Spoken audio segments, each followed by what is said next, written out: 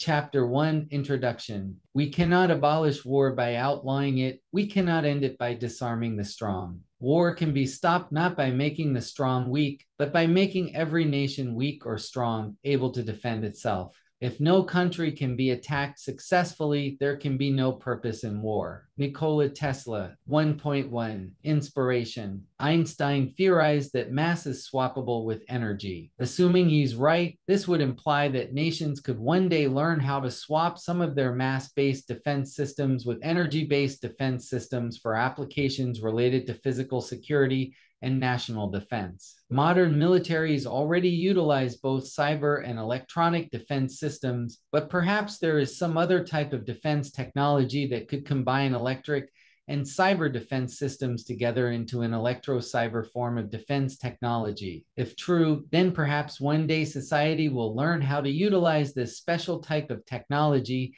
as a soft form of warfare to resolve international policy disputes, establish dominance hierarchies, defend property, rebalance power structures, or even mitigate threats associated with hard warfighting, such as nuclear escalation. Electro-cyber warfighting is not a new idea, it's at least 123 years old. In 1900, Nikola Tesla hypothesized that society would eventually develop such destructive kinetic power that humanity would face a dilemma and be compelled out of existential necessity to fight their wars using human out-of-the-loop energy delivery competitions. He believed humans would eventually invent intelligent machines that would engage in electric power competitions to settle humanity's disputes while humans observe from afar. Other titans of the American Industrial Revolution had complementary ideas about using electricity to mitigate the threat of war. In 1921, Henry Ford, while reportedly standing with Tesla's rival Thomas Edison, claimed society could eliminate one of the root causes of warfighting by learning how to create an electric form of currency that bankers couldn't control. Both Tesla and Ford saw potential in the idea of using electricity to either eliminate a root cause of warfare or eliminate a root cause of warfare's associated destruction and losses. However, neither were successful at building the technology required to test or validate their hypotheses. This could have been because both theories predated the invention of intelligent machines, also known as general-purpose stored program computers. Both Tesla and Ford's theories predate the popular theoretical framework we call computer science and the development of the abstraction we call software. This thesis was inspired by the following question: what if Tesla and Ford were both right and they were both describing the same technology? What if Ford's theory is valid and it is indeed feasible to mitigate a root cause of warfare by converting electricity into monetary and financial information? What if Tesla's theory is valid and the future of warfare does indeed involve intelligent machines competing against each other in human out-of-the-loop energy competitions? Would this technology not reduce casualties associated with traditional kinetic warfighting? If it did, would this technology not be worth every watt? Assuming Tesla's theories were valid, then what might soft warfighting technology look like? How might this technology impact or reshape agrarian society's social hierarchies and power structures after spending well over 10,000 years predominantly fighting hard or kinetic wars? If Tesla's intelligent machines are in fact computers, then wouldn't their power competition be dictated by a computer program? Maybe humanity's soft and futuristic form of electro-cyber warfare would take the form of an open-source software computer protocol. And because nothing like it has ever been seen before, maybe nobody would recognize it. This concept is illustrated in Figure 2. A software protocol could theoretically utilize society's internationally dispersed global electric power grid and existing internet infrastructure to empower computers to impose severe, physically prohibitive costs on other computers in, from, and through cyberspace. It could combine Tesla's and Ford's ideas together and serve as both a software protocol and a monetary network. There's no logical reason to believe it couldn't serve both functions simultaneously, considering how the development and expansion of all technologies need financing, especially defense industrial complexes. Here's an even more compelling idea: maybe software technology already exists and nations are already starting to adopt it. Maybe this new form of power projection technology is already demonstrating how it can empower every nation, weak or strong, to physically secure their interests like never before, thus fulfilling Tesla's prediction. Perhaps this electro-cyber warfighting technology is hiding in plain sight, but people don't recognize it yet because they are mistaking it for a peer-to-peer electronic cash system. Finally, perhaps all it will take for society to recognize that they're entering a completely new and transformational paradigm of non-lethal warfighting is simply a different point of view. To that end, the author presents this thesis.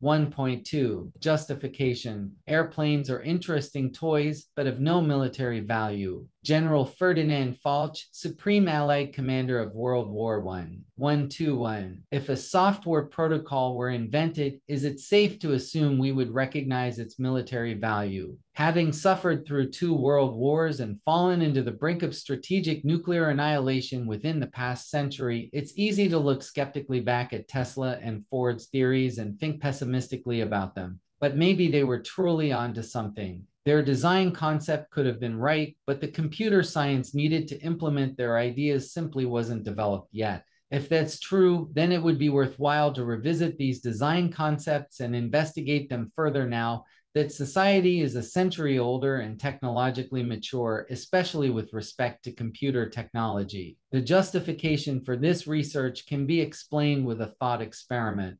For the sake of argument, let's assume that 1. Soft warfighting is possible and that 2. Soft wars would be fought using some kind of software protocol. Is it reasonable to believe that society would recognize the strategic importance or functionality of this technology when it was first discovered? The author asserts there is no reason to believe that a non-kinetic, immaterial, or disembodied form of soft warfighting technology would look anything remotely like ordinary warfighting technology. It seems possible, perhaps likely, that this technology would not be recognizable as warfighting technology because it would look and behave nothing like the technologies we normally associate with warfighting. It's hard to feel confident that society would be able to recognize the functionality of this type of technology if it emerged, considering how many times in recorded history that previous empires failed to recognize strategically vital warfighting technologies when they first emerged. Technologies which seem obvious in hindsight, of course, airplanes have military value. In the 9th century, the Chinese alchemists who invented black powder thought it was medicine. It took them centuries to realize that black powder had substantial potential as a new type of warfighting technology for a new type of warfare. For some reason, people during this time weren't inclined to investigate the national strategic security applications of charcoal, sulfur, and saltpeter mixtures. Why? Perhaps it was because no one had ever thought to use black, powdery mixtures to project physical power and impose severe physical costs on adversaries. That changed in the 13th century when iron foundry engineers started inventing complementary technologies to utilize black powder for its capacity to produce lots of power and impose severe physical costs on adversaries. In the 1450s, Emperor Constantine XI refused to support the adoption of cannons after Orban, the iron foundry engineer, invented them and offered to build them to defend Constantinople against the neighboring Ottoman Empire. Emperor Constantine was killed a year later during the cannon siege of Constantinople. At the time, cannons were called explosion engines. In the 1520s, China burned down their asymmetrically dominant naval fleet shortly before the discovery of the Americas and the emergence of European naval dominance throughout the Age of Sail, a mistake which has taken more than 6 centuries to correct. In the 1860s, the British Royal Navy passionately denounced and refused to adopt self-propelled torpedoes when English engineer Robert Whitehead invented them. In the 1920s, U.S. Army General Billy Mitchell was demoted and court-martialed for insubordination after lambasting U.S. Army, Navy, and congressional leaders for their incompetence. General Mitchell accused his superiors of near treasonous incompetence because they refused to accept the validity of emerging theories that airplanes would become equally as strategically vital as battleships and other major military programs at the time. He died 9 years before these theories were conclusively validated by the Japanese attack on Pearl Harbor. He was posthumously restored the rank of general and awarded a Congressional Gold Medal a year after the conclusion of World War II. Today, General Mitchell is celebrated as a maverick and widely recognized as the founding father of the U.S. Air Force. There is no shortage of other examples to demonstrate the society's notorious inability to recognize the vital strategic importance of emerging power projection technologies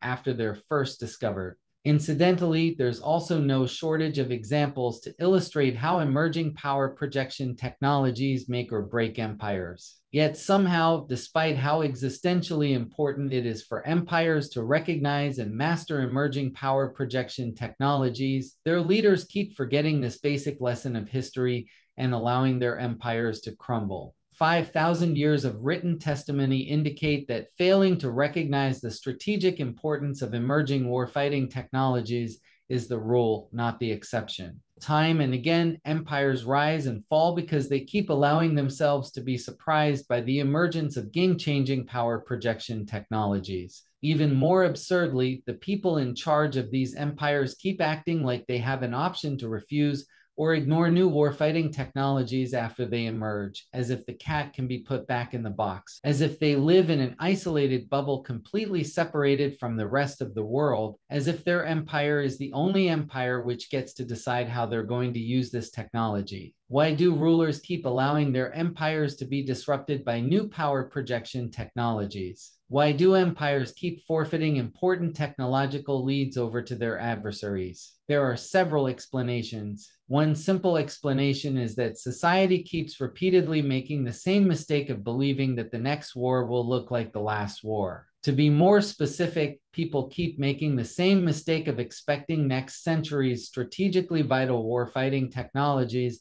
to look like last century's strategically vital warfighting technologies. Faulty assumptions, expectations, and mental models can account for this blind spot. People aren't checking their assumptions, so they aren't aware of how presumptuous they're being. It's clearly difficult for empires to recognize strategically vital applications of new technologies, even when that technology is placed right in front of their faces. Empires often don't adopt vital new technology even after it's adopted by competing empires. Empires don't take new technologies seriously even when their own military officers literally scream at them to take it seriously before the next major disruption of the existing power dominance hierarchy begins. Instead, they discredit them or discharge them. One would think that the rulers of these empires would learn from the mistakes of their predecessors, but history shows they keep making the same mistakes. With this history lesson fresh in our minds, let's ask ourselves these questions. Is it reasonable to believe that society would recognize a software protocol if it were invented?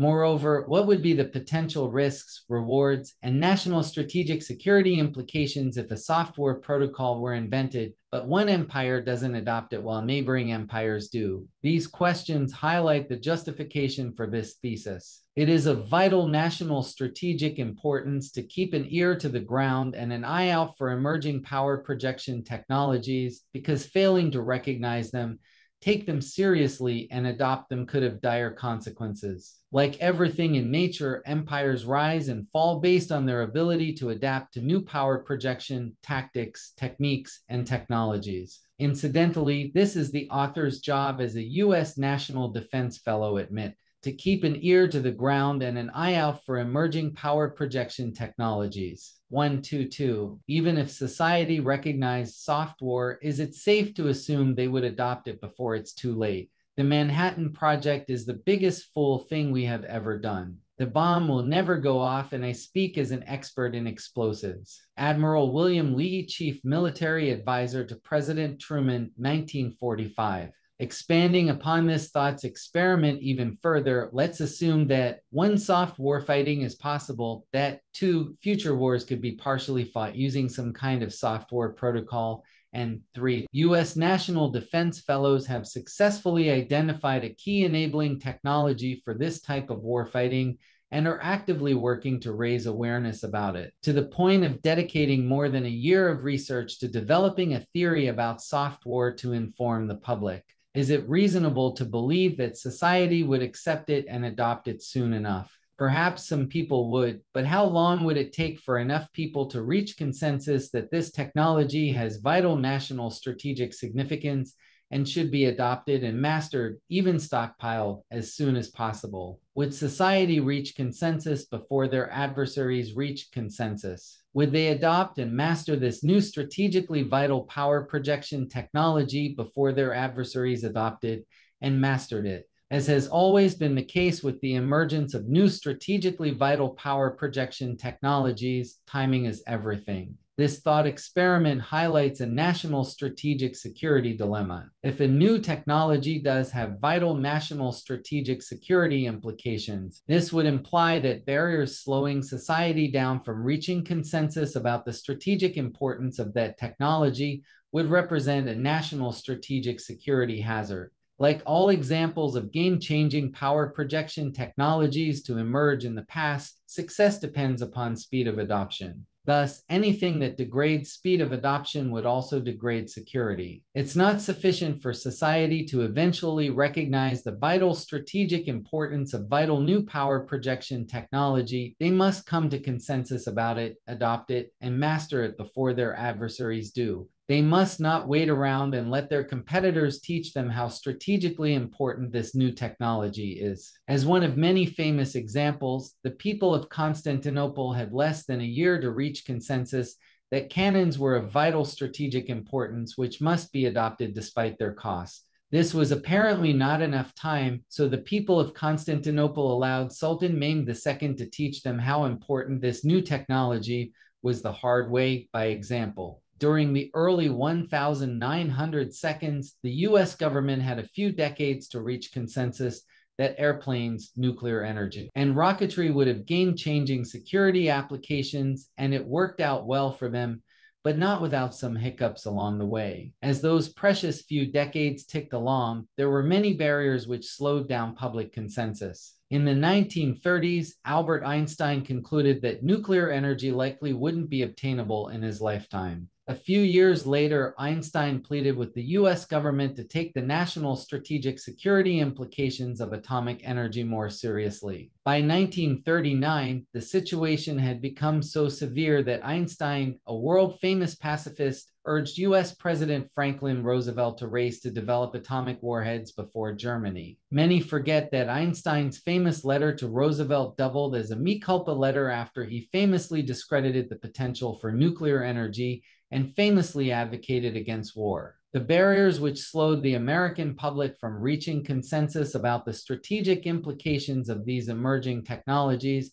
had the potential to seriously jeopardize US national strategic security. Consider how many people would not have been killed, or how much time, effort, and resources would not have been wasted if military leaders and civil policy makers had accepted Billy Mitchell's ideas sooner and postured the US to be a leader in aerial warfighting in the mid-1930s. Consider what would have happened if Germany, the first to develop jet aircraft and ballistic missiles, had also developed atomic warheads first, months before the US did. The point is, the US dodged several strategic bullets throughout the 20th century. Is it reasonable to assume the US will keep successfully dodging bullets when the next strategically vital power projection technologies emerge throughout the 21st century? 1, 2, 3. 4. National strategic security hazards. Protect your heads with shields in combat and battle. Keep your right hand armed with a sword extended in front of you at all times. Your helmets, breastplates, and suits of armor are fully sufficient together with your other weapons and will prove very effective in battle. Our enemies have none and use no such weapons. You are protected inside these walls. Purported final speech of Emperor Constantine XI during the 1453 Cannon Siege of Constantinople.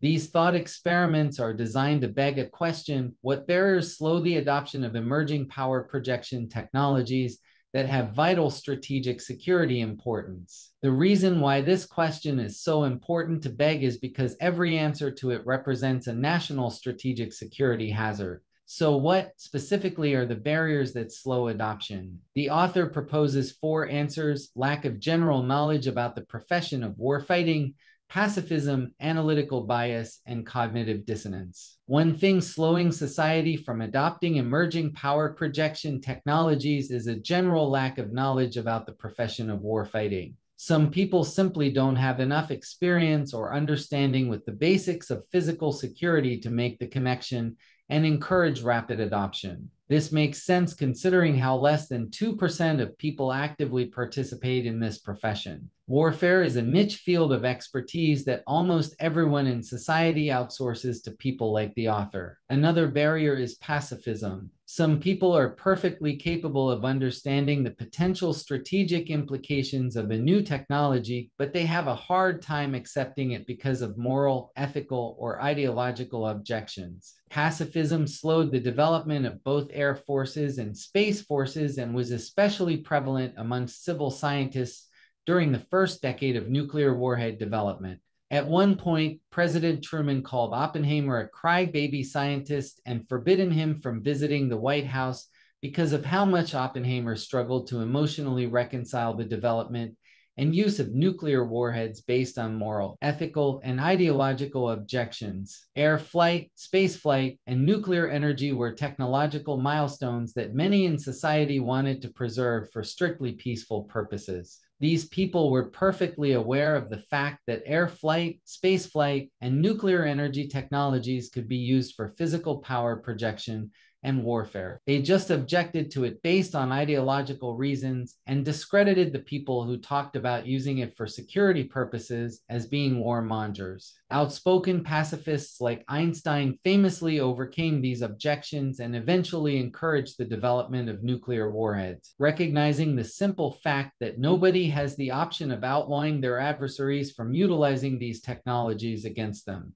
Whether it's due to lack of knowledge about warfighting or pacifism, the core challenge associated with getting the public to quickly adopt strategically vital power projection technologies appears to be a byproduct of self-domestication. Like any other animal, humans are vulnerable to becoming too docile and domesticated. This can cause them to misunderstand the importance of emerging power projection technologies. This may sound impolite, but it's a legitimate assertion backed by no shortage of scientific evidence and written testimony that will be discussed throughout this thesis. Docility and self-domestication are recurring security problems that are pertinent to subject matter concerning national strategic security and any emerging physical power projection tactic, technique, or technology. It's possible for human populations to spend too much time separated from nature to understand their own nature and their comfort, complacency, or perhaps even hubris. They forget how strategically important it is to remain at the top of the power projection curve. So, of course, they will struggle to understand how new power projection technology functions and why it is so important for them to adopt it as soon as possible. Some have argued that expecting a domestic society to see the functionality of emerging power projection technology, such as weapons technology, is like expecting a golden retriever to understand the functionality of a wolf collar. This concept is illustrated in Figure 3. In their domesticated state, golden retrievers don't know what they are and where they come from, so naturally they aren't going to understand what happens when they encounter the natural, undomesticated version of themselves. Retrievers don't know that their aversion to physical conflict makes them extraordinarily vulnerable and a right target of opportunity for predators. So they aren't going to understand how their wolf color technology works and why it's so important for them to use it in the presence of wolves. Collar technology works and why it's so important for them to use it in the presence of wolves. There are other scenarios where people slow adoption even when they have plenty of knowledge about warfighting and no ideological objections to it. These are usually people who are perfectly capable of understanding the potential strategic security implications of new technologies, but they nevertheless still forfeit technological leads to their adversaries. These scenarios illustrate a third and fourth barrier slowing society from adopting strategically vital new power projection technology. A third barrier preventing society from adopting strategically vital new power projection technology is analytical bias. Sometimes people aren't aware of how biased their analysis of a given technology is because they don't recognize their assumption that the first intended use case of a given technology is the most important, or even the most relevant use case. For example, when alchemists first started to theorize about the medicinal risks and benefits of black powder, they were inadvertently biased because they only analyzed the first intended use case. They weren't aware of the assumptions they were making, namely the assumption that black powder was strictly a form of medicine that couldn't be useful for several other applications. Why did alchemists make so many assumptions about black powder? Perhaps it was just because they intended to build medicine, so they named it medicine and only evaluated it as medicine. This created a barrier to national adoption of black powder that existed for as long as nobody thought to use a different theoretical framework to analyze black powder as something other than medicine. While this is somewhat an oversimplification of the issue, it illustrates the point that this same phenomenon could also be a barrier slowing down us adoption of what could become critical proof of work cybersecurity technologies like Bitcoin. We need to recognize the assumption we're making that the most important or even the most relevant use case of Bitcoin is its first popular use case. There is no shortage of examples of emerging technologies where it's not reasonable to assume that the first intended use case will be the technology's primary use case. A fourth barrier is cognitive dissonance. Sometimes people can see the existentially important national strategic security implications of emerging technologies, but they struggle to accept and reconcile what they see because it contradicts their preconceptions. Faulty preconceptions can be caused by phenomena already discussed, like a lack of warfighting expertise, ideological objections, or analytical bias, but they can also happen due to fear, shock, or even pride. In plain terms, change is scary, and it's easier on the emotions to ignore or discredit the threat because we don't like the way it feels to be threatened, especially if we become too accustomed to being the top dog. Esteemed gunnery specialists of the British Royal Navy bitterly opposed adoption of the Whitehead self-propelled torpedoes because of how hard it was for them to recognize and reconcile how effective this technology would be at subverting and countervailing the combined strength of their navy, the world's most powerful military force at the time. It's hard to dedicate one's career to the mastery of one form of warfighting, only for it to become obsolete by the emergence of a new power projection technology. As history has shown time and time again, all it takes is one engineer to subvert the authority of an entire military institution and undermine its combined expertise. As Edwin Gray notes about Whitehead, this relatively unknown English engineer exerted more influence over the tactics of naval warfare and the design and development of warships than all the world's top admirals and naval architects put together. Cognitive dissonance due to fear, shock, or pride could also explain why the US rejected General Mitchell's theories about how vulnerable US naval warships would be against aerial bombardment. General Mitchell famously led a demonstration where a captured German warship was sunken by an airplane-launched torpedo to demonstrate how easy it would be for adversaries to employ the same power projection tactics, techniques, and technologies against U.S. battleships. Nevertheless, officials rejected his assertions about the emerging strategic importance of air power and continued to invest heavily in the development of battleships throughout the 1930s. Accepting the national strategic implications of disruptive new power projection technologies and then pivoting to adopt it as soon as possible is naturally going to be hard in systems that have been intentionally designed not to change quickly. This challenge is compounded by the complexities of novel technologies with a steep learning curve.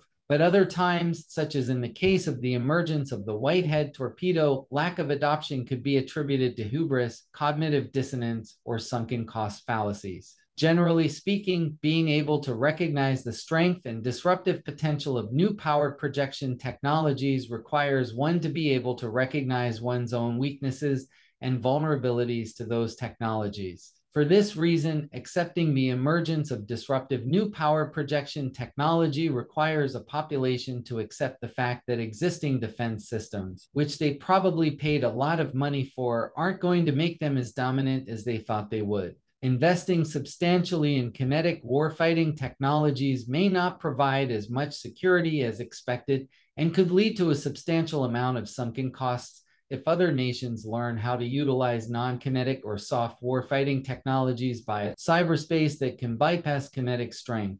If this type of situation were to happen, it would be the fiduciary responsibility of those responsible for sinking so much money into increasingly irrelevant kinetic warfighting technologies to accept the sunken costs and maneuver accordingly. Moreover, shock and even denial are common responses to the sudden existential dread faced by a person or a population when they realize they are losing a vitally important technology lead to their adversaries because of assumptions they didn't realize they were making. Assumptions like expecting the next war to look like the last war, or expecting digital age warfighting technologies to look the same as non-digital age warfighting technologies. It is hard to reconcile the idea that one's baked-in assumptions about the future of warfare could erode, vocally harm one's country, but this is the responsibility of all leaders, especially military officers. Empires rise and fall based on the baked-in assumptions guiding the decisions of those entrusted with the responsibility of national security. And warfare is a path-dependent phenomenon that is highly unforgiving to people who make miscalculations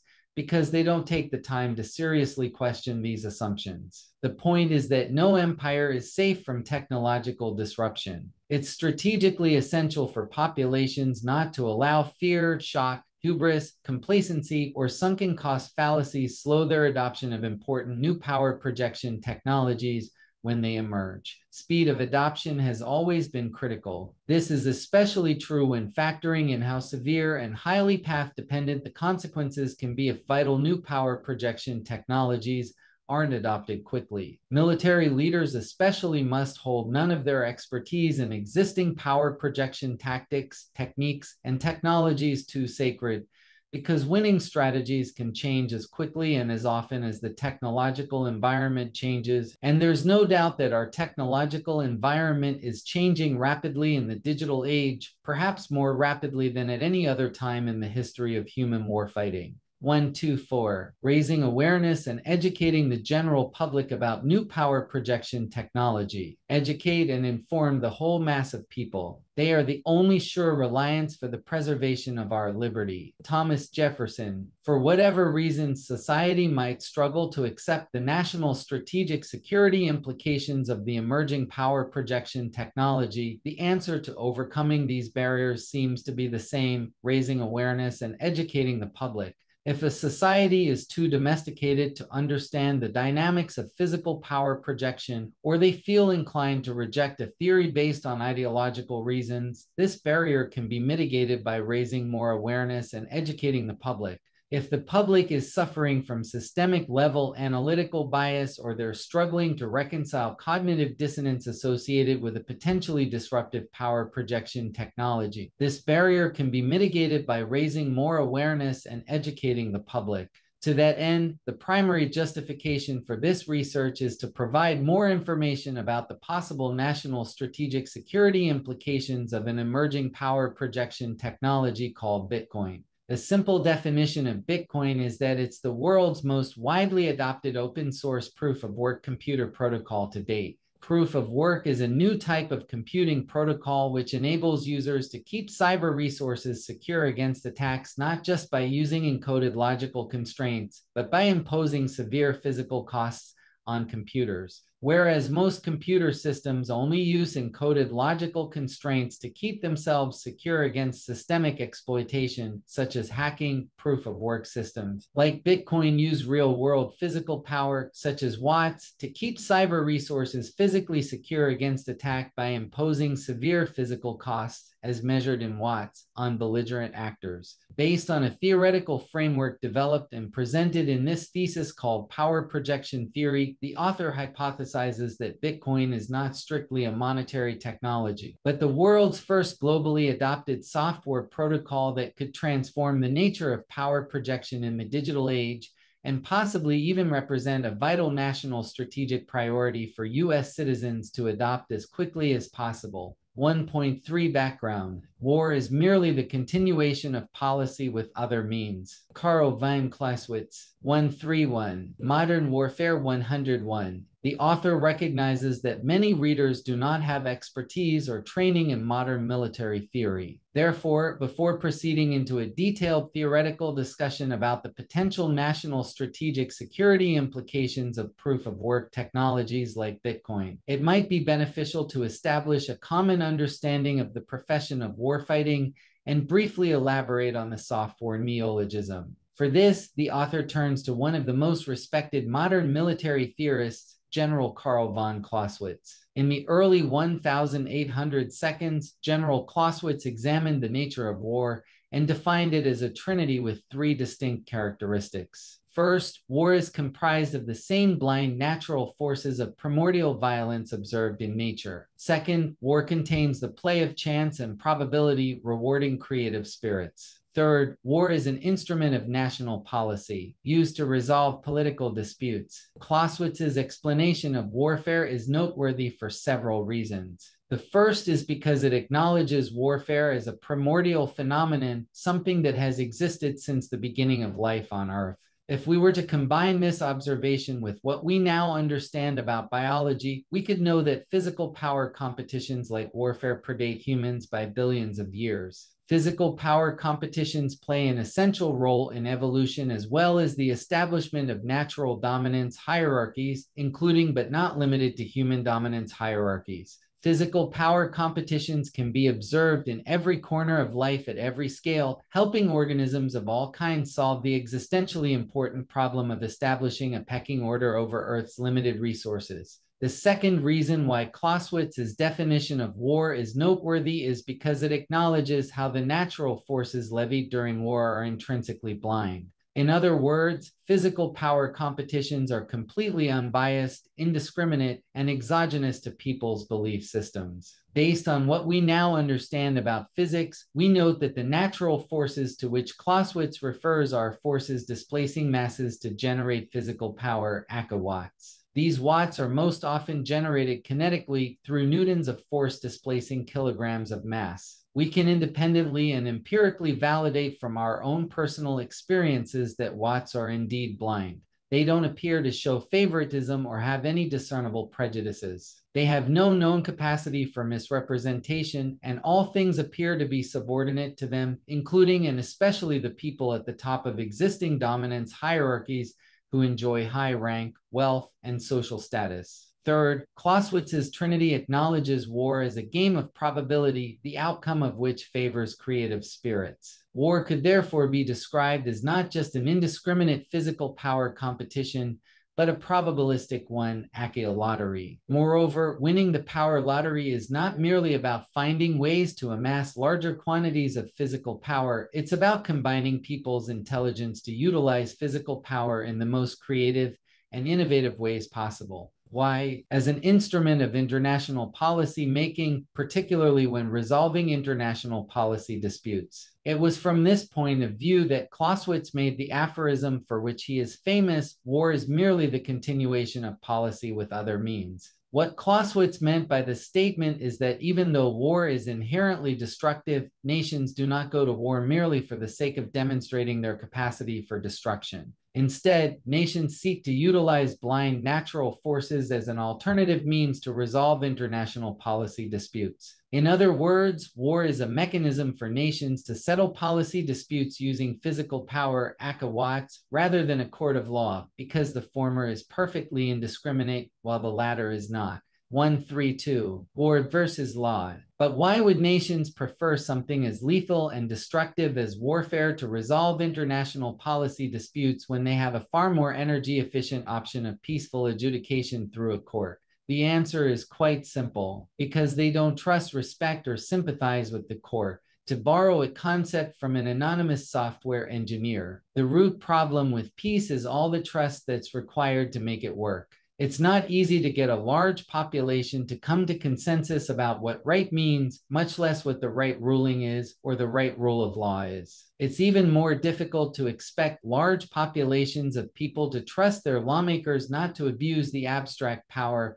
and control authority given to them by the existing rule of law. It's perhaps even more difficult to trust people both inside and outside a given nation. to sympathize with a nation's laws. History is full of breaches of the enormous amount of trust that's required to make law-based societies function properly. The incontrovertible truth of the matter is that law-based societies break down because they are systemically vulnerable to corruption and invasion. Rule of law is a highly energy-efficient cooperation protocol, especially for the purpose of establishing human dominance hierarchies, such as pecking order and achieving consensus on the legitimate state of ownership and chain of custody of limited resources. Rule of law is particularly well suited for functions like property dispute adjudication, but law-based societies aren't perfect. They come with substantial trade-offs. Like all rule sets, laws are inherently inegalitarian. They create a ruling class and a ruled class. Laws are also trust-based. They only function properly when the ruling class can be trusted not to exploit the ruling class, when people can be trusted to follow the rules.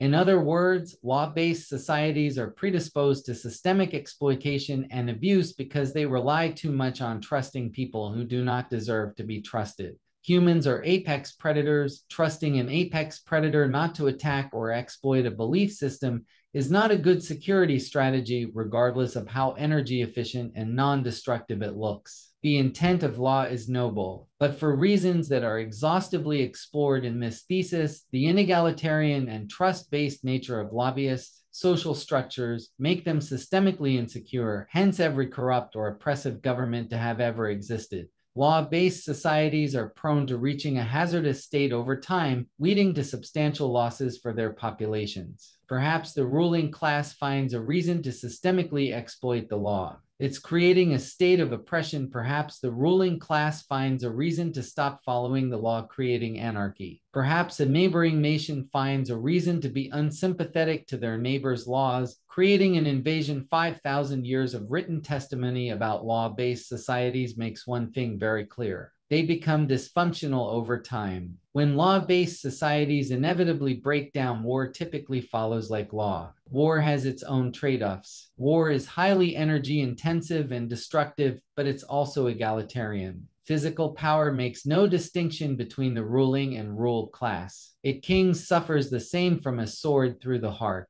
As a peasant, across history, kings and other high-ranking people especially have a habit of losing their heads after losing wars. War is also zero trust. It doesn't require trust to function properly. War is also unsympathetic to people's belief systems, thus completely impartial to them. Therefore, physical power competitions work the same regardless of what people believe and whether people are sympathetic to it. Here we can see that law and war are remarkably complementary to each other in the sense that they represent almost perfectly opposite approaches to achieving the same end state. Together, they form an interdependent system with opposing trade-offs. Law is an energy-efficient and non-destructive way for society to settle disputes and establish a dominance hierarchy. But it requires people to adopt common belief systems that are highly inegalitarian and trust-based, making them demonstrably vulnerable to systemic exploitation and abuse. On the other hand, war is an energy-intensive and destructive way for society to settle disputes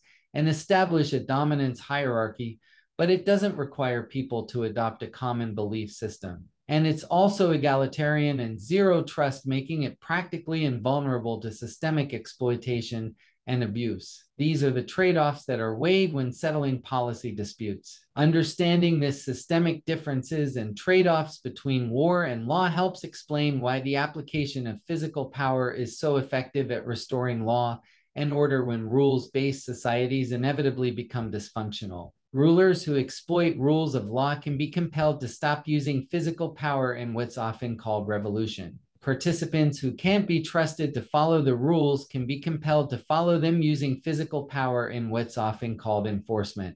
Outsiders who don't sympathize with the rules can be compelled to sympathize with them using physical power in what's often called national strategic defense. Whenever laws become dysfunctional, the cure appears to be the same for each affliction: keep projecting increasing amounts of physical power in increasingly clever ways until symptoms improve. As energy efficient and peaceful as it would be to remedy the exploitation, abuse, and neglect of laws using courts of law. It clearly doesn't work in all cases, else there would be no war in the first place. A great deal of evidence suggests that signing policy is a far less effective way to fix dysfunctional societies than applying brute force physical power. See the 1938 Munich Agreement for one of countless examples from history. 133. War has major benefits for society, no matter how much society hates to admit it. I wish there were a war, then we could prove that we're worth more than anyone bargained for. Alexander Hamilton, Hamilton the Musical. What makes physical power so useful and effective as a means for securing property and settling policy disputes? One explanation could be what Clausewitz already observed.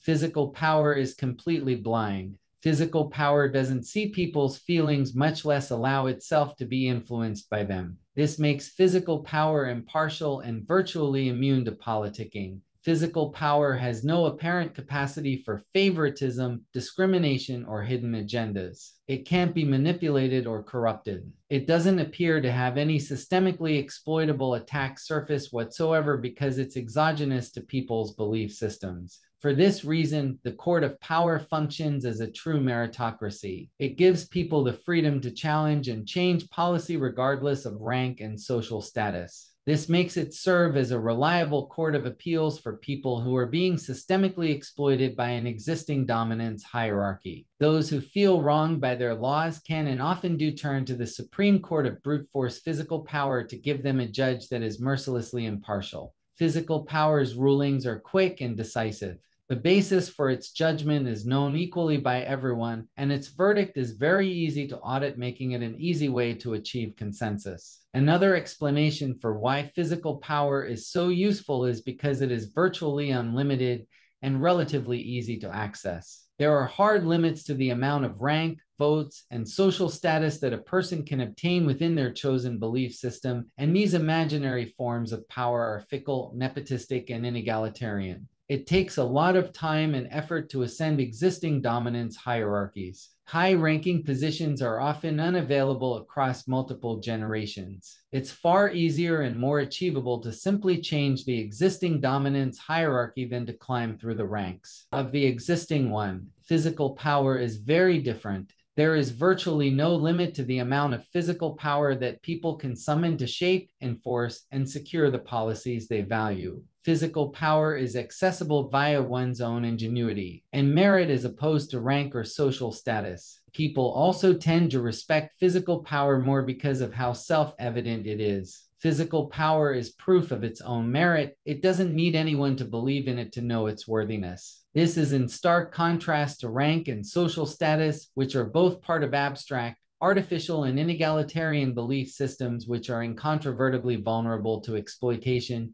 and abuse from those who have the most rank and social status. Therefore, as much as people hate to admit it, there are major benefits to war, which would explain why societies wage it so frequently. Moreover, from a socio-technical perspective, war has proven efficacy. It has clearly played a major part in the formation of high-functioning agrarian societies. Virtually every nation today was forged through war. National borders are sculpted by war. The development of state-of-the-art technology is often accelerated by war. The most warring societies on Earth have consistently had the largest economies. Despite how unpopular it is to talk about the benefits of war, it could be useful to at least take the time to understand what those benefits are so that we can understand why it keeps happening. Endeavoring to understand the benefits of war could help us learn how to design systems that minimize our need for those benefits. Alternatively, endeavoring to understand the benefits of war could help us gain insights about ways to wage it better, perhaps in softer ways that are far less destructive.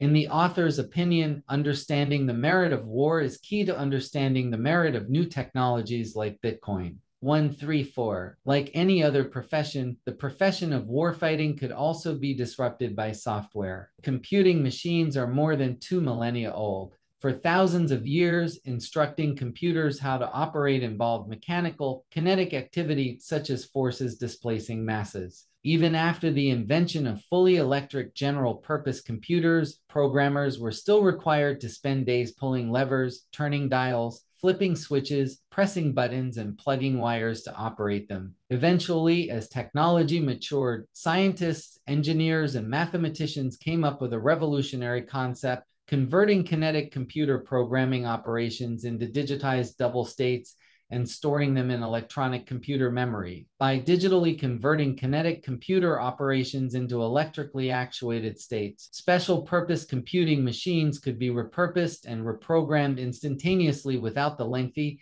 and expensive process of having to redesign, rebuild, remanufacture, or manually reprogram them. Machines that were either physically impossible to build or impractical to operate suddenly became very feasible, and modern agrarian society was forever changed. Stored programmed general-purpose computing was such a profound invention that it caused society to split the way it perceives computer programming into two separate concepts. Manufactured elements, such as wares of computing machines that are material and that require forces displacing masses, were conceptualized as hard, such as mass-based wares. The other manufactured elements of computing machines began to be conceptualized as soft, such as massless wares. Since soft computing first emerged, society has raced to convert all sorts of material activities into soft or immaterial activities performed by general-purpose, stored program computers. The past 80 years have been uniquely characterized by the dematerialization of special-purpose machines, for example, printing presses, typewriters, phones, calculators, televisions, across every industry, as computer scientists and engineers have continued to hone their skills and perfect their craft.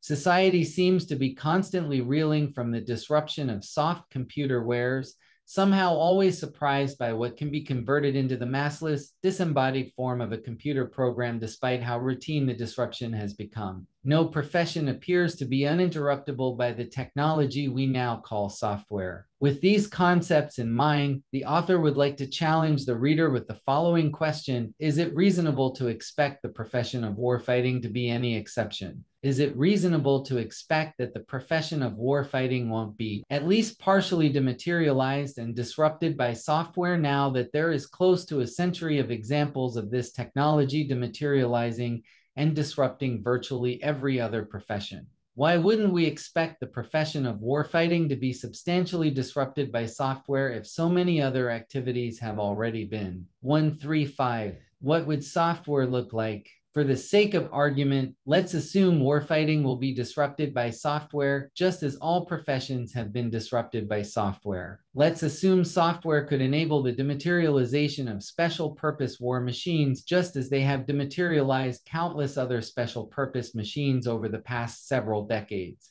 What might that look like? Using Clausewitz's definition of war, consider what it would take to use general-purpose computers and software to engineer a massless, immaterial, or disembodied form of the physical power competition which human societies utilize as their other means for settling global policy disputes. In other words, let's consider what kind of technology might cause society to split the way it perceives the profession of warfighting into two separate mental concepts: hard warfighting machines and soft warfighting machines. To engage in a soft form of warfighting, people would need to incorporate a way to take the mass out of global-scale physical power competitions. One way to do this would be to project physical power electronically via charges passing across resistors, rather than kinetically via forces displacing masses. But simply being able to wield and project electronic power in, from, and through cyberspace is not enough to satisfy the criteria for war according to Clausewitz's definition,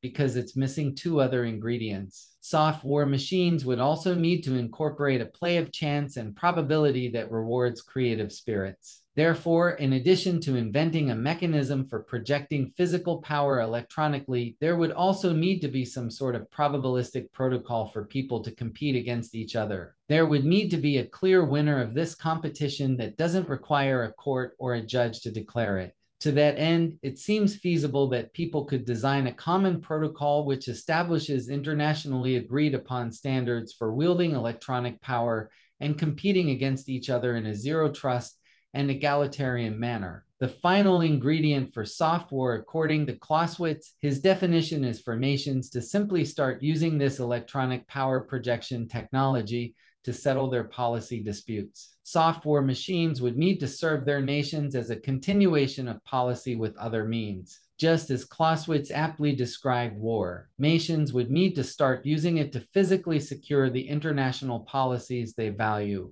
136. Software would have strategic benefits for rebalancing power structures. What exactly would be the benefits of creating a soft form of warfighting? To answer this, let's consider the previously mentioned benefits of warfighting and then reflect upon what would happen if it became more massless, disembodied, or immaterial. A soft form of warfighting would give people access to the supreme court of physical power, and that court would likely be just as indiscriminate and impartial in electronic form as it already is in kinetic form. For this reason, soft warfighting protocols could be ideal for small countries wielding small amounts of kinetic power, such as small militaries, seeking to settle policy disputes with larger countries wielding large amounts of kinetic power, such as big militaries. Soft warfighting could also clearly have utility for nuclear superpowers seeking to settle major policy disputes with other nuclear superpowers because it would enable them to battle each other without the threat of mutually assured destruction. An international monetary policy dispute, for example, represents the type of strategic level international policy dispute that could be settled using a soft form of warfighting. This kind of dispute would be a prime candidate for nuclear peers seeking to settle a major political conflict in an energy-efficient way that is far less likely to escalate than traditional warfare would. Of course, an international monetary policy dispute wouldn't be the only type of policy dispute that could be resolved using a soft form of warfighting, but it does seem to be an obvious first use case, especially considering how the US is openly denying another nuclear power's access to a financial computing network, such as what the US is currently doing to Russia via sanctions. If society were to invent a soft form of international warfighting, the trade-off between law and war would likely remain the same. War would still represent a more energy-intensive way to settle disputes and establish a dominance hierarchy over limited resources than law would be. But a soft form of warfare would only burn watts electronically, not kinetically. It would therefore have profoundly different emergent behavior, a major one being its non-destructive side effects. By definition, there would be no kinetic forces or masses involved in a disembodied or immaterial form of soft warfighting, so there would likely be no practical threat of physical injury. Thus, a soft form of warfighting would represent a non-lethal form of warfighting, making it a potentially game-changing and revolutionary way for nations to establish, enforce, and secure international policy. Of course, soft warfighting machinery would not completely replace the need for hard warfighting machinery. This makes sense considering how we already know that software doesn't completely replace the need for hardware. We should expect soft warfighting machinery to continue to rely on hard warfighting machinery, just like software continues to rely on hardware. As long as people continue to value material things with mass, they will need a mass-based method of kinetic warfare to keep that mass secure. But it just so happens to be the case that much of what people value is as disembodied, immaterial, and massless as the software machines which could one day be used to physically secure them. For example, money doesn't require mass. Money's predominant form is already the disembodied, immaterial, and massless form of software. As another example, common belief systems like social contracts or international policies never had mass in the first place. Things like constitutions and rules of law have always been disembodied and immaterial, so who says they can't be physically secured against systemic exploitation and abuse in a disembodied and immaterial way? Just as software dramatically changed society's understanding of how to build and operate machines, software could dramatically change society's understanding of how to build and operate social systems, particularly with respect to the way societies agree on policies, physically enforce them and physically secure them against systemic exploitation and abuse. Similar to how the amount of hardware needed to compute things substantially decreased following the invention of software, the amount of hard warfighting machinery needed to secure our policies and our belief systems using physical power could decrease following the invention of soft warfighting machinery. Considering how software made it feasible to build what were previously considered to be impossible or impractical computing systems, soft warfighting could make it feasible to build what were previously considered to be impossible or impractical defense systems. Bizarre and counterintuitive solutions for national security, solutions like non-lethal and non-destructive world warfare, would theoretically be feasible if a soft form of warfare were discovered and utilized by nation states. And it could dramatically transform society's ethical calculus in the process. 137. Soft war could change a society's ethical, moral, or ideological calculus. Systems security is a trans-scientific phenomenon. It involves difficult, unquantifiable questions about system design, morals, and ethics. These types of trans-scientific questions would likely become a major topic of conversation if society were to discover a soft form of warfighting. That is, a new way of settling policy disputes in a zero-trust and permissionless way that is physically incapable of causing injury. Would it be moral or ethical to design legal systems using pen and parchment which are insecure against systemic exploitation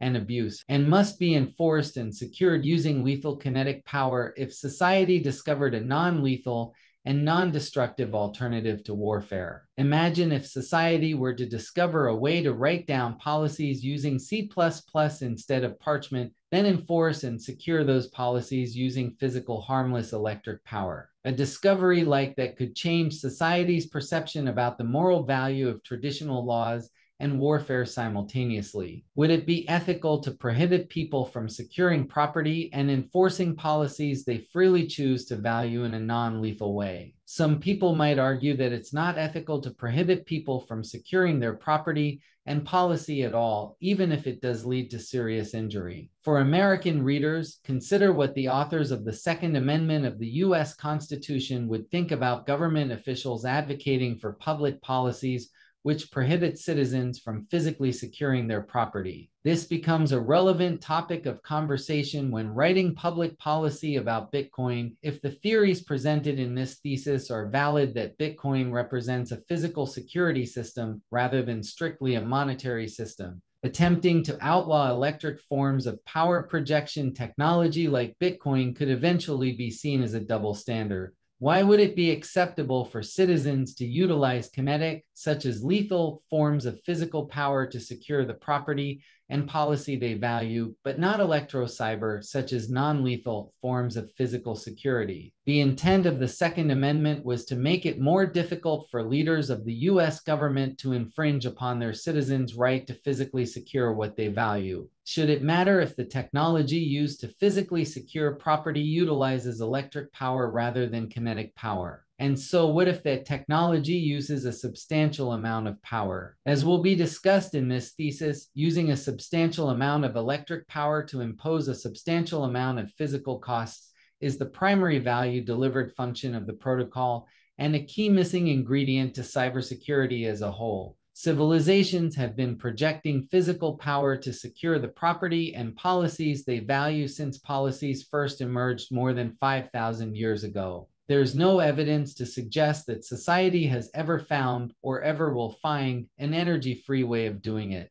Physical security requires the expenditure of watts. Watts are expended to impose a severe physical cost on attackers, thus stopping or deterring the attack. Therefore, the fact that some policymakers are discouraging the use of proof-of-work cybersecurity technologies like Bitcoin because of a belief that these technologies expend too many watts could be an affront to the intent of the Second Amendment and the founding philosophy of the U.S. Watts are watts regardless of whether they're generated kinetically or electronically. Rule sets are rule sets regardless of whether they're written on parchment or programmed into a computer. Private property is private property regardless of what form it takes. There may not be a lot of room for moral ambiguity when it comes to the right to defense. Americans already have a right to bear arms to physically secure their access to the property and policies they freely choose to value, including and especially against their own government. It's also not difficult to make the argument that it would be morally, ethically, and ideologically preferable to everyone involved if physical security of property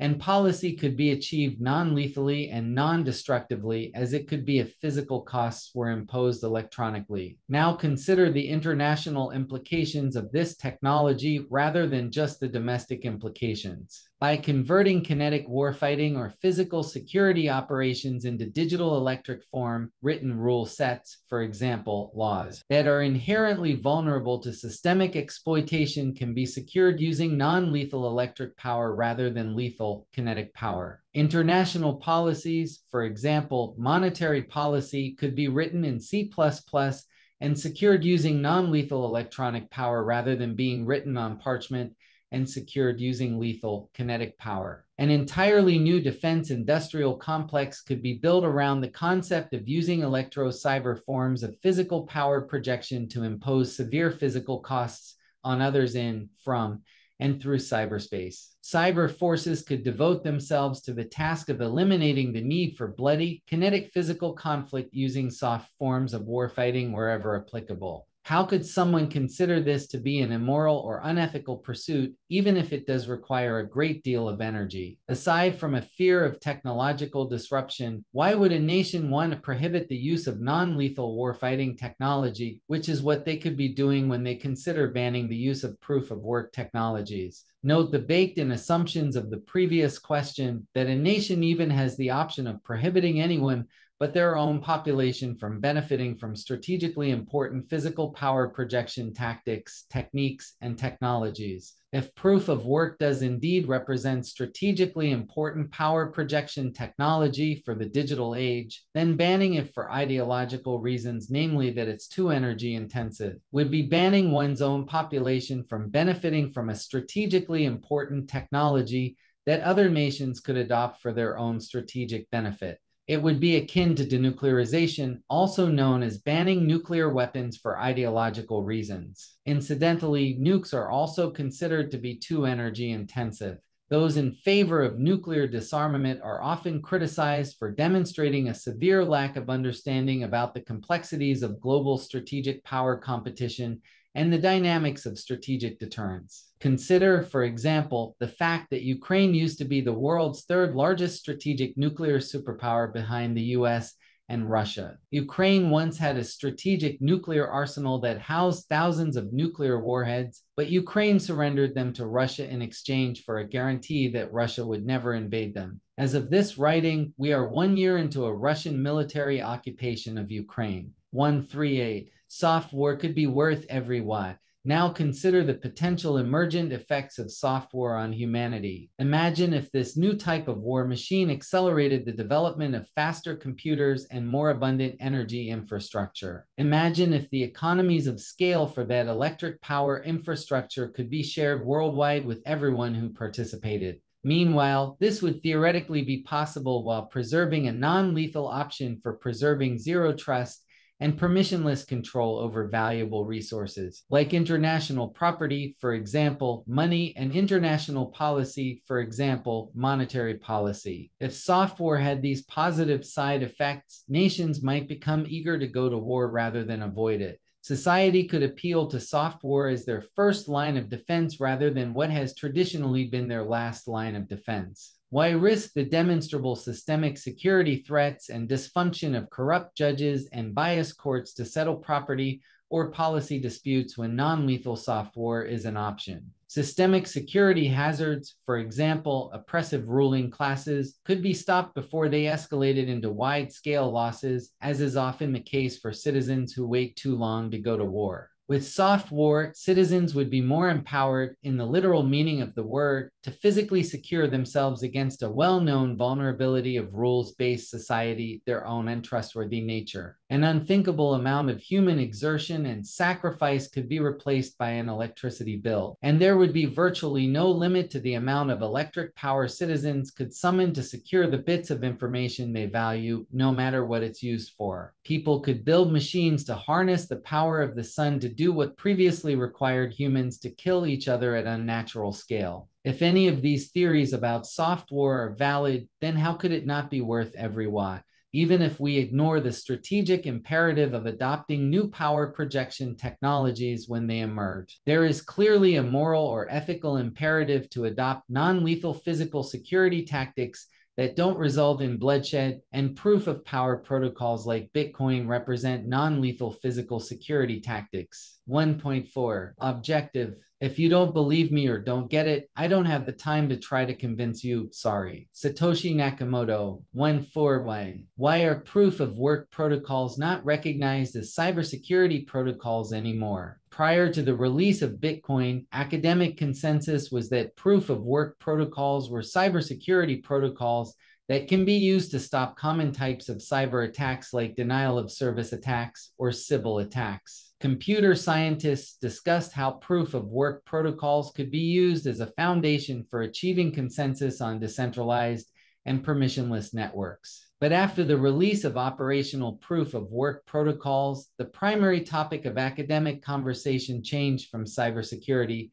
to money. Today, amidst the buzz around Bitcoin's functional utility as a monetary payment system, few research papers are investigating Bitcoin's utility as a proof of work cybersecurity system that could be used to secure other software systems and computer networks from systemic exploitation and abuse. The author finds this missing piece of academic research noteworthy because, for all intents and purposes, Bitcoin appears to validate the theories regarding proof of work that first emerged 30 years ago. Most of these theories had almost nothing to do with finance, money, and economics, so why has money become the primary topic of conversation? Bitcoin is incontrovertible proof that proof of work works as a cybersecurity system. Bitcoin is a recursively valuable technology that uses proof of work to keep its own bits of information secure against systemic exploitation. Bitcoin therefore proves its own merit as a cybersecurity system, not exclusively a monetary system. Furthermore, the fact that Bitcoin demonstrates proof of work works as a cybersecurity protocol makes it intrinsically valuable, which alone could explain why it gained and maintained monetary value. People have many reasons to want to keep their bits of information secure against cyber attacks, including and especially their financial bits of information, but not strictly limited to financial information. It makes perfect sense that a system designed to physically secure bits of information would double as an ideal monetary system, but that wouldn't be its only possible use case, nor potentially its primary use case in the future, as financial bits of information are just one type of information that people would want to keep secure against systemic exploitation. Bitcoin could therefore represent something far more than just new financial system architecture. Once we have figured out how to keep financial bits of information physically secure against attack, that means we have figured out how to keep all bits of information physically secure against attack.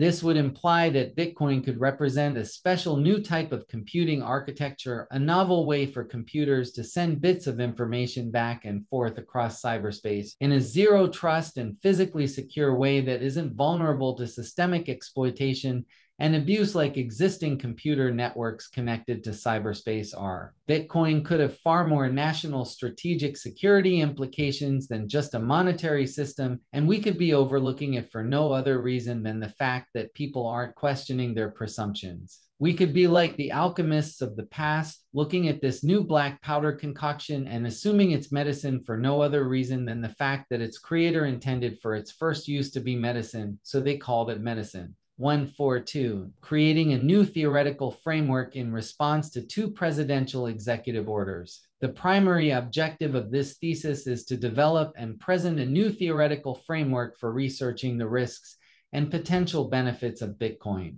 This research objective supports President Biden's March 2022 executive order on ensuring responsible development of digital assets and May 2022 executive order on improving the nation's cybersecurity. Per White House press release, this executive order represents the first whole-of-government approach to addressing the risks and harnessing the potential benefits of digital assets and their underlying technology. The scope of this research effort is limited to the underlying technology of Bitcoin, colloquially known as proof of work. Current approaches to analyzing the risks and potential benefits of proof of work technologies like Bitcoin are most often centered on theoretical frameworks related to financial, monetary, or economic theory. Because analysis of this technology has been centered around these same recycled theoretical frameworks, it is possible that academia, industry, and government are creating systemic-level analytical bias when evaluating the risks and potential benefits of this technology. This is problematic considering how the express purpose of the aforementioned executive order is to establish responsible public policy regarding this emerging technology. It should go without saying that it's not possible to ensure responsible development of public policy if the analysis used to shape that public policy is analytically biased. 143. Hypothesis deductive approaches to researching new technologies are highly presumptuous. Academia, industry, and government could be introducing analytical bias into their research because of the presumptions that must be made when performing hypothesis deductive research. Researchers are tacitly making assumptions about proof of work technologies like Bitcoin when they use hypothesis deductive approaches to analyzing its risks and potential rewards. They are presuming this technology is strictly a candidate form of monetary or financial technology for essentially no other reason than the fact that its anonymous inventor called it a peer-to-peer electronic cash system, and that financial use cases happen to be among the first operational use cases for proof of work protocols. Based off these presumptions, researchers are almost exclusively using financial, monetary, or economic theoretical frameworks to derive their hypotheses regarding the risks and rewards of this technology. This thesis represents one of few exceptions where the author doesn't automatically assume that Bitcoin is monetary technology just because it was the first intended use case. The problem with using the same presumption for every research effort is that it has the potential to create systemic level bias. The presumption could be wrong, or at the very least, it could be incomplete. Bitcoin could be useful as more than just peer-to-peer electronic cash. An easy way to illustrate that this presumption exists is to observe how much time, effort, money, and talent have been committed to analyzing Bitcoin based on the idea that proof of work technology would only be useful as a monetary technology, that it doesn't have other functionality aside from money which would justify the use of a different theoretical framework to form a hypothesis about its risks and potential benefits. The hypothesis deductive approach to research requires a theoretical framework from which to derive a hypothesis to deductively analyze. A researcher must choose a theoretical framework to use to analyze Bitcoin before they start analyzing it, which means they must presume Bitcoin is a certain type of technology before they analyze it. But Bitcoin is a novel technology which may or may not have functionality outside the artificial boundaries of the theoretical frameworks chosen to design or analyze it. It's not reasonable to expect new technology to fit perfectly into existing theoretical frameworks. One contributing factor to this problem is that it is unclear what other fields of knowledge or theoretical frameworks would be appropriate to derive hypotheses and perform deductive analysis of proof of work technologies. Exploring the potential risks and benefits of this technology as something other than a peer-to-peer electronic cash system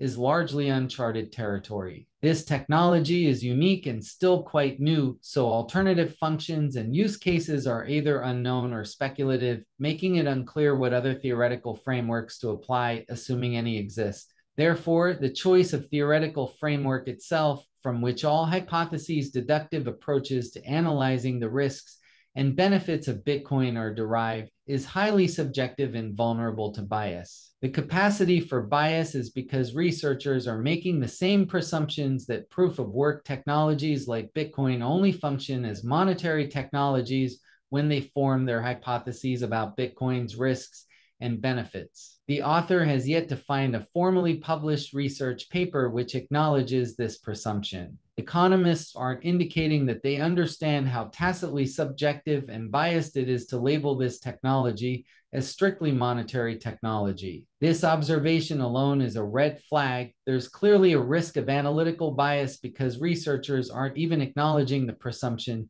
they keep making in their own capacity for bias. This presents a research dilemma. It's difficult to perform alternative hypothesis deductive analysis of new technology when it's unclear what alternative theoretical frameworks, if any, exist to use to derive a hypothesis to analyze in the first place. This dilemma suggests that a missing ingredient for research related to proof of work technologies like Bitcoin is the exploration or the development of different theoretical frameworks from which to generate hypotheses and deductively analyze it. For the sake of developing informed public policy on proof of work technologies like Bitcoin, it would perhaps be beneficial to generate a different theory about proof of work technology to guide analysis, something that doesn't regurgitate the same presumptions predominating current research. This is the objective of this thesis. 144. Computer Science 101. All computer program specifications are abstract, subjective, and arbitrary. The potential for analytical bias regarding Bitcoin is especially noteworthy considering how proof of work was first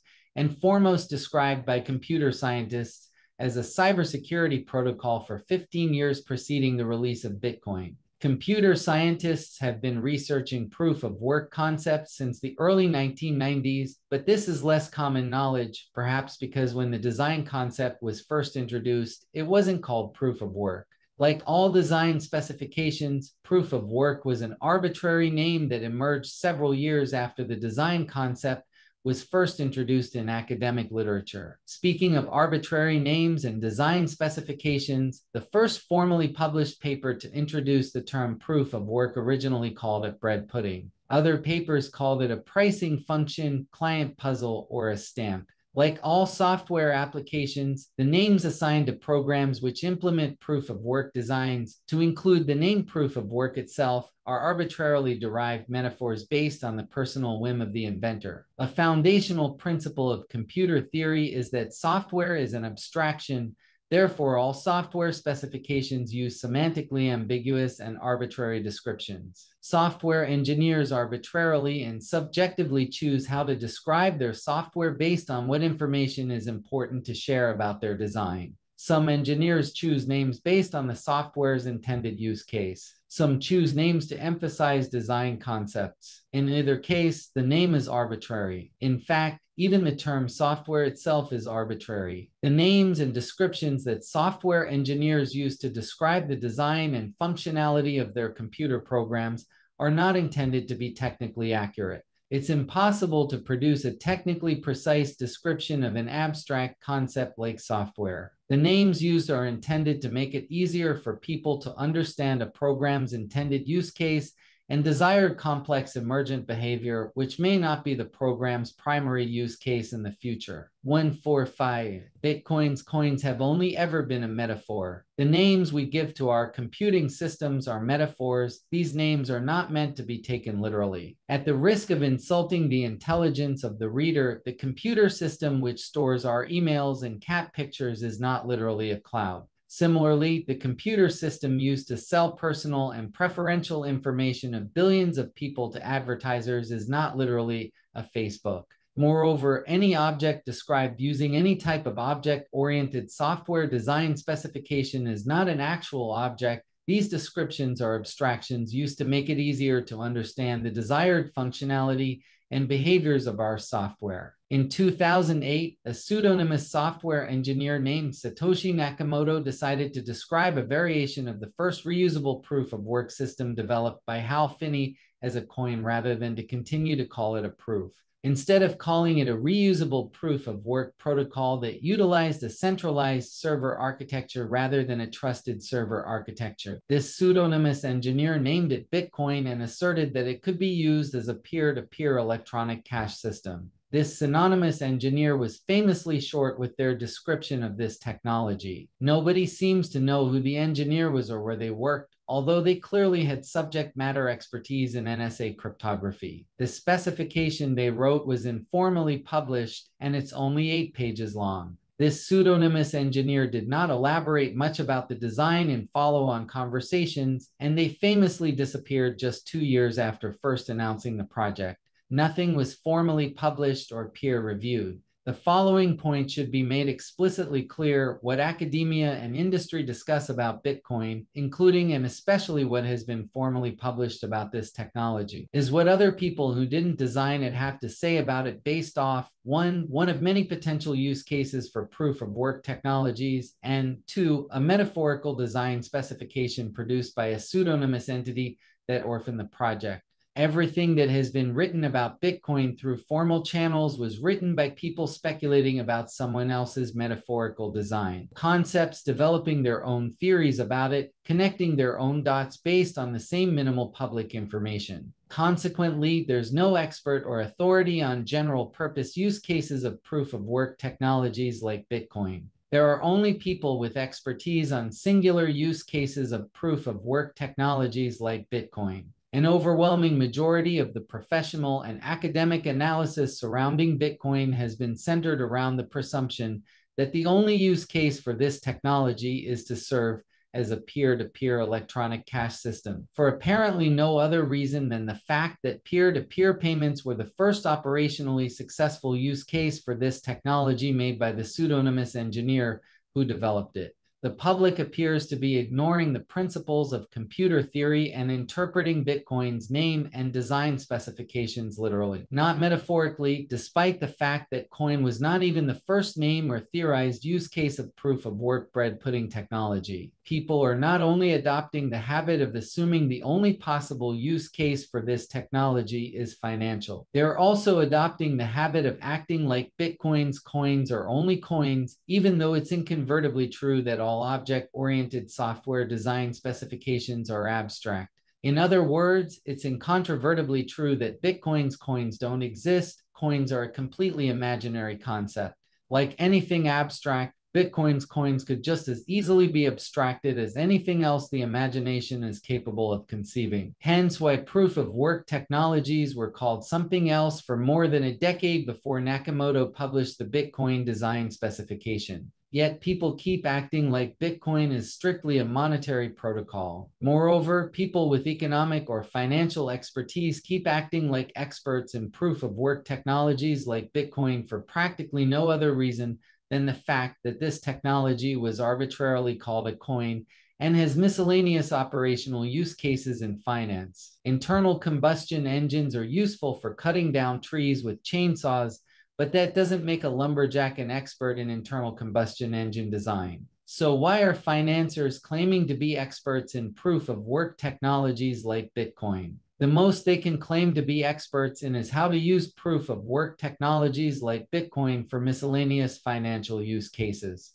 Theoretically speaking, anything to include an arbitrarily named software abstraction can be monetized. Monetary value itself is an abstract concept, so of course something abstract can have monetary value. Moreover, bits of information transferred and stored via computers can represent any kind of information, so of course it can represent monetary information. It's not the fact that people have assigned monetary value to proof-of-work protocols like Bitcoin that the author finds noteworthy. It's the fact that people aren't acknowledging how the term coin is just as much of an arbitrary name for proof-of-work protocols and their underlying bits of information as the name stamp or bread pudding. For some reason, much of the current academic research doesn't acknowledge this basic principle of computer science. This would explain why researchers keep recycling the same theoretical frameworks when analyzing Bitcoin. This would also explain how academic consensus about the primary value delivered function of proof-of-work protocols changed following the operational success of Bitcoin.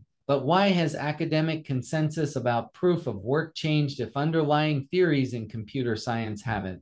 1.5 Thesis structure. 151 Overall structure of the thesis. This thesis is designed to serve as an open letter to the Office of the President, Office of the Secretary of Defense, Office of the Joint Chiefs of Staff, the National Security Council, and the American public. In response to the March 2022 Executive Order on Ensuring Responsible Development of Digital Assets and the May 2022 Executive Order on Improving the Nation's Cybersecurity, this thesis provides an argument for why accommodative and supportive Bitcoin policy could be a national strategic imperative.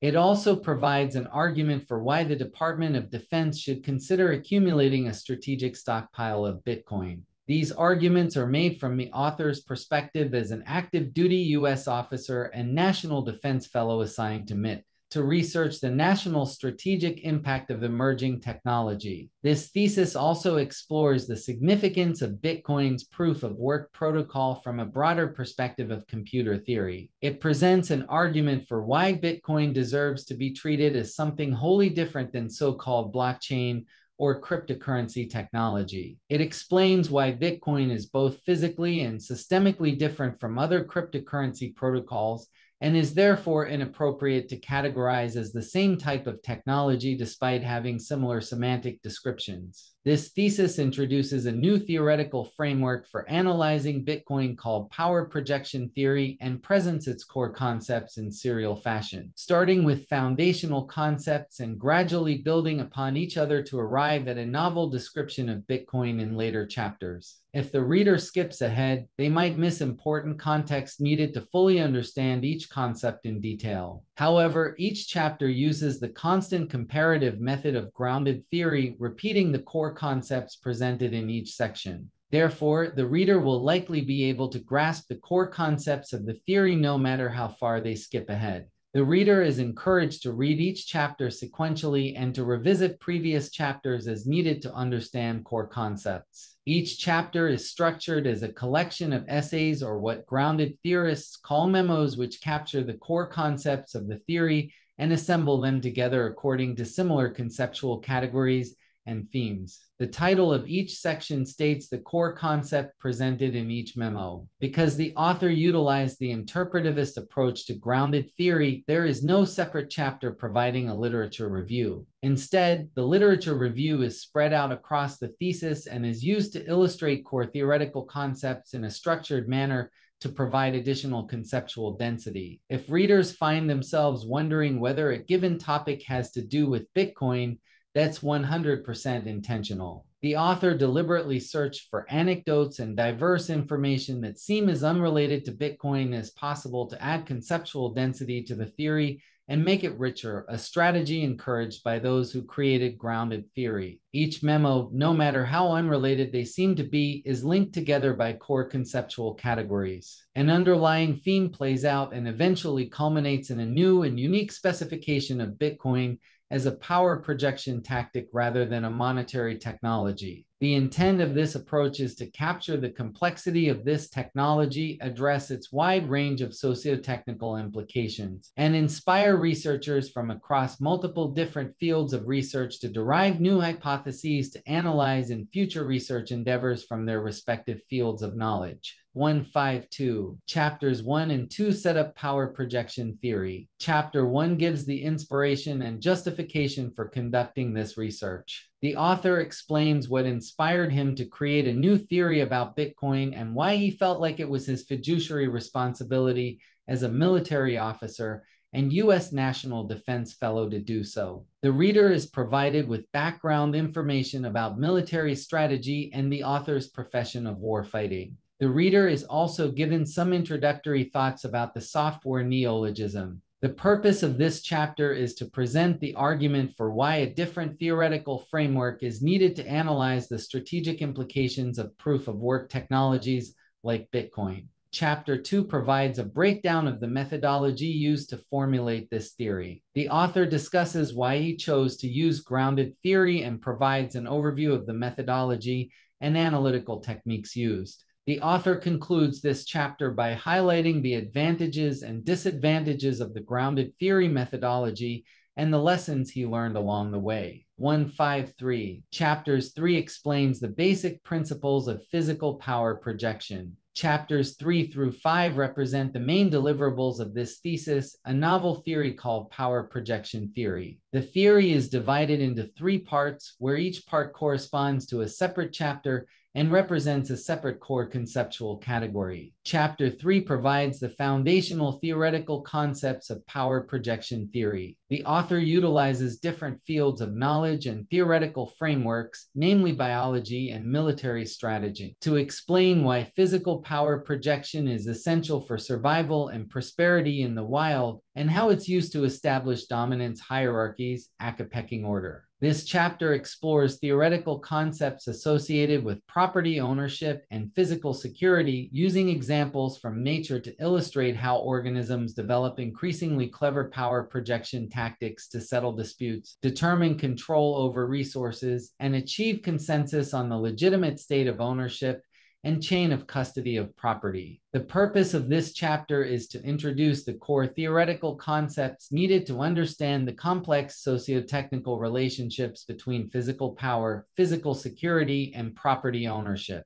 The core theoretical concepts presented in this chapter frame the discussion presented in follow-on chapters. The primary takeaway from this chapter is a detailed understanding of why antlers are such a profound power projection technology because of how they enable interspecies physical power competition while minimizing interspecies injury. 154. Chapter 4 explains the basic principles of abstract power projection and why it's dysfunctional. Chapter 4 provides a deep dive into how and why humans use different power projection tactics than animals. The author provides a deep dive on different power projection tactics, techniques, and technologies employed by modern agrarian society. This chapter can be viewed as having two parts. Part 1 focuses on how humans create and use abstract power as a basis for settling disputes, controlling resources, and establishing pecking order. Part 2 focuses on explaining why sapiens inevitably revert back to using physical power as the basis for settling disputes, controlling resources, and establishing pecking order the same way other animals in the wild do. In other words, Chapter 4 provides a theory about why humans try but never succeed at escaping from war. The chapter concludes with a discussion about how a strategic nuclear stalemate may place human society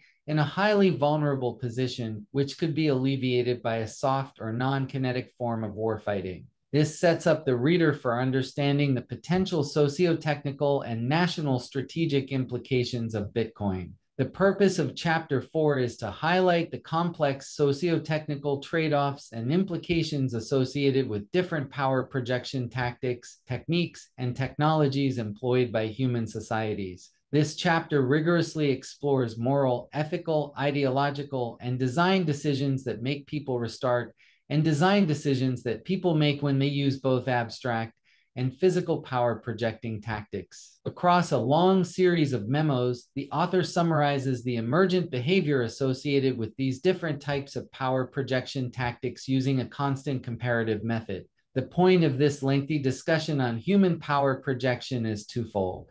First, it illustrates how the subject of national strategic security is a complex, socio-technical, trans-scientific phenomenon that involves frustratingly unquantifiable questions relating to ethics and design. Second, it highlights the glaring vulnerabilities and systemic security flaws of our existing systems of governance and resource control. The core concepts discussed in this chapter are highly relevant to follow-on discussions about Bitcoin because the systemic security hazards identified in this chapter represent cybersecurity hazards too. This discussion is also designed to present the background needed to understand the so what of Bitcoin because it alludes to how substantial Bitcoin's impact could be on the organization of future human societies. The primary takeaway from this chapter is that humans need to find their own version of antlers that would enable interspecies physical power competition while minimizing interspecies injury. 155. Chapter 5 explains how computers change power projection tactics, both abstract and physical. Chapter 5 takes the core concepts presented in chapters 3 and 4 and uses them to present a novel explanation about why Bitcoin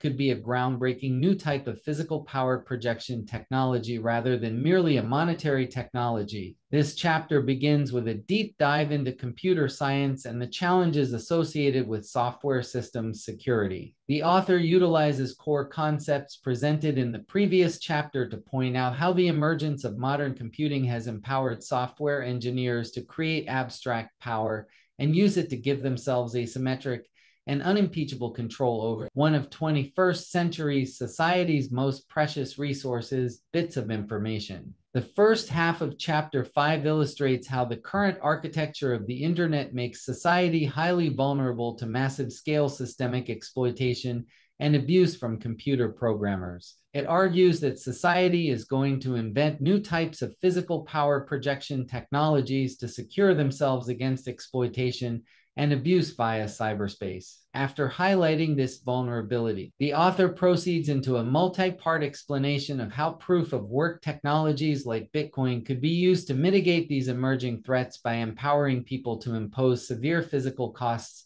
on belligerent actors in, from, and through cyberspace. The second half of Chapter 5 presents novel theories about proof-of-work protocols. Here, the author performs a deep dive about why he believes Bitcoin may represent the discovery and utilization of a completely new type of state mechanism called the planetary state mechanism. He argues that Bitcoin could represent humanity's adoption of global-scale planetary computer that has been intentionally reverse optimized to be as expensive as possible to operate, giving it irreproducible emerging properties that would be physically impossible for ordinary computers to replicate. The purpose of Chapter 5 is to present a completely different perspective about Bitcoin using a completely different theoretical framework that has little to nothing to do with money, finance, or economics, but everything to do with computer science and national strategic security. Using power projection theory, the author highlights how technologies like Bitcoin could have socio-technical implications which exceed our current understanding of this technology, not just with respect to computer science and cybersecurity, but also with respect to national strategic security as a whole.